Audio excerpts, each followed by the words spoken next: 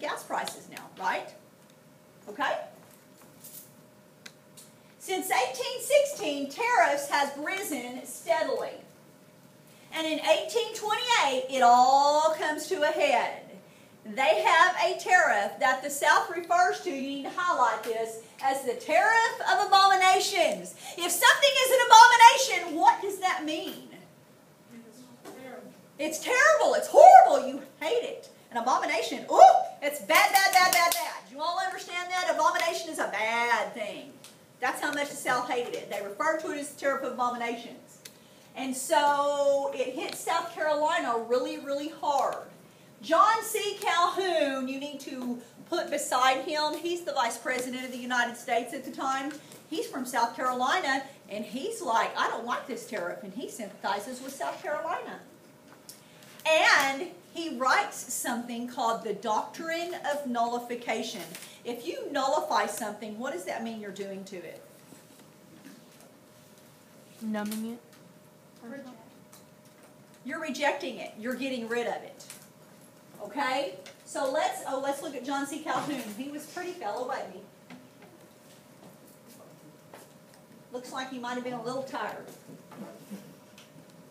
So the Doctrine of Nullification says a state has the right to nullify or reject a federal law that it considers unconstitutional. Now, when we talk about this, what's stronger, a state law or a federal law? So how can a state override a federal law? Ooh. He wrote the Doctrine of Nullification that said you could. Calhoun, the Vice President, says Congress did not have the right to impose a tariff that favored one section of the country.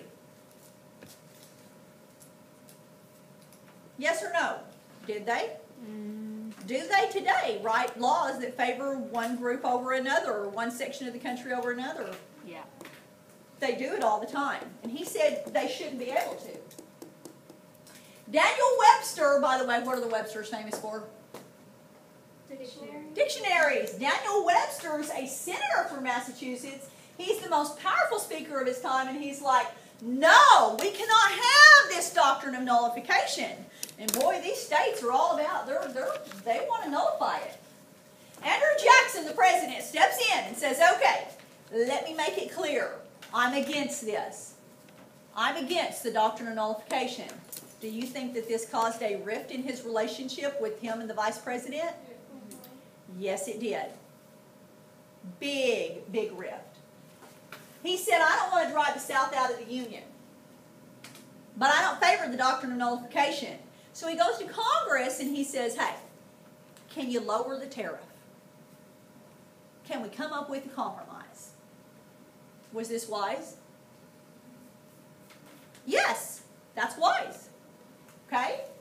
Congress reduced the tariff in 1832, but the Southerners are like, you know what, it's too little too late.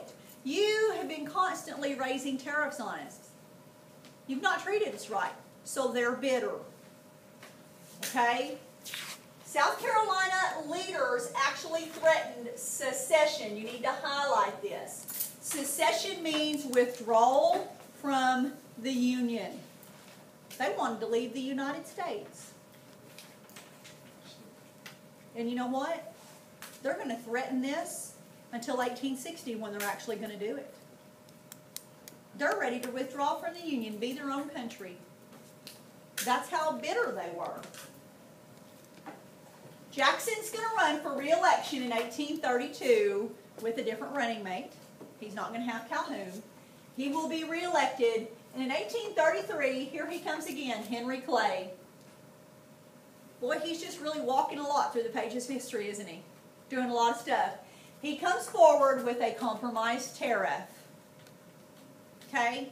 What would we have done without Henry Clay? He wrote so many good things. And Congress passed the bill, and the crisis ended because Henry Clay was able to come up with compromises. Guys and gals, let me just ask you something.